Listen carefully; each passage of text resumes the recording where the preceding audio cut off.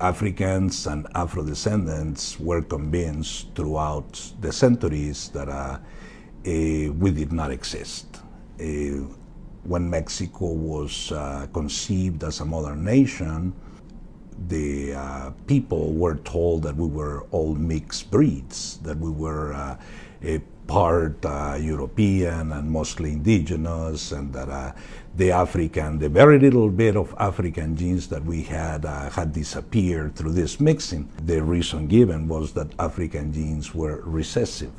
The idea that in Mexico there is no African legacy has been my lifetime challenge, to prove that Africa is in the daily routine of Mexicans, not only Mexicans who look black, but also of Mexicans who look white. The legacy that Africans, this is anywhere from 300,000 to 1 million Africans were brought to Mexico during the colonial period. And they did not come empty-handed. These folks were already mature, anywhere in between 15 and 22 years old. Those were the ages that the slavers preferred to capture young people.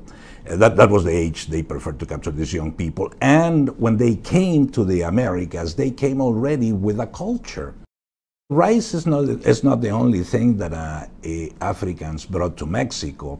Three national drinks are teas made from what is called Jamaica, bissap in West Africa, and the other one is tamarind, which is called as ruja in West Africa, and of course the rice water that comes from the same rice that now I know it came from the Casamance area.